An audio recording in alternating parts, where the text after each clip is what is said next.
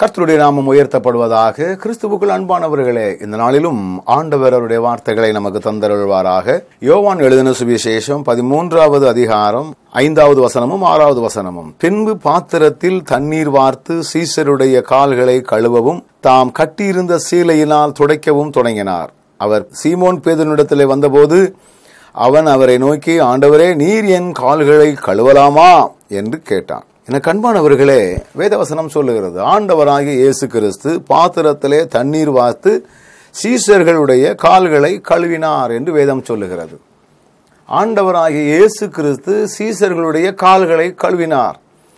ஆண்டவர் ஆகிய இயேசு கிறிஸ்து எவ்வளவு மேலானவர், எவ்வளவு பரிசுத்தமானவர், எவ்வளவு மகிமையானவர். இவர் சீசர்களுடைய கால்களை ஏன் கழுவணும் அப்படின்னு ஒரு கேள்வி வருகிறது. இது ஆண்டவருடைய மிகப்பெரிய தாழ்மையை குறிக்கிறது. இன்றைக்கும் சில சபைகளிலே நற்கரணை என்று சொல்லக்கூடிய திருப்பந்தி நடைபெறுவதற்கு முன்பதாக ஒருவருடைய கால்களை ஒருவர் கழுவுகிற வழக்கம் இருக்கிறது. இப்படி கழுவுகிறவர்கள் எல்லாருமே தங்களுக்கு வேண்டப்பட்டவர்கள், தங்களுடைய நண்பர்கள், தங்களோடு இணை அந்தஸ்து உள்ளவர்கள் என்பதை நாம் பார்க்க முடியும். தங்களோடு கூட இணையாக உள்ளவர்களுக்கு மட்டும்தான் கழுவுகிறார்கள். ஆண்டவர் அப்படி அல்ல. எல்லாருடைய கால்களும் தரம் பார்க்கவில்லை, தகுதி பார்க்கவில்லை, எல்லாரையும் ஈக்குவல் கேடராக தான் அவர் பார்த்தார்.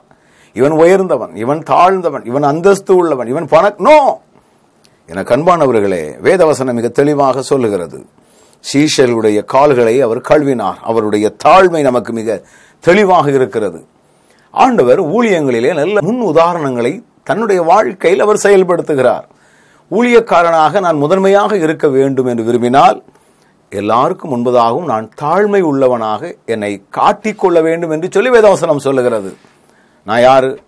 நான் இருக்கிறதுனால தானே நீங்கள் என் பின்னால் வந்தீங்க, என் பின்னால் வந்ததுனால தானே உங்களுக்கு வாழ்வு, எவ்வளோ பந்தா வாழ்க்கை, எவ்வளோ மேலான உயர்வு, அப்படியெல்லாம் நினைத்திருந்தால் ஆண்டவர், எனக்கு தெரிந்த சில ஊழியர்கள் உண்டு, அநேகர் தங்களுக்கு தொண்டு புரிய வேண்டும் என்று எண்ணுகிறார்கள்.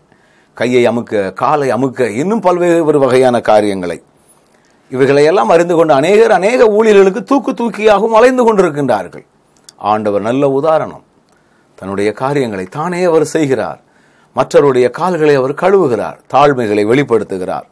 ஆண்டவரே, இந்த உலகத்திலே எங்களுக்கு எவ்வளவு மேன்மையான காரியங்கள் இருந்தாலும், எவ்வளவு உயர்ந்த அந்தஸ்தில் இருந்தாலும், நாங்கள் மற்றவருடைய கால்களை கழுவுவதை போல ஒரு தாழ்மையான உள்ளங்களோடு உம்மை சேவிக்கக்கூடிய சிந்தைகளை எங்களுக்கு தார். நான் யாரு அப்படிங்கிறதை காட்டக்கூடிய உலகம் இது அல்ல.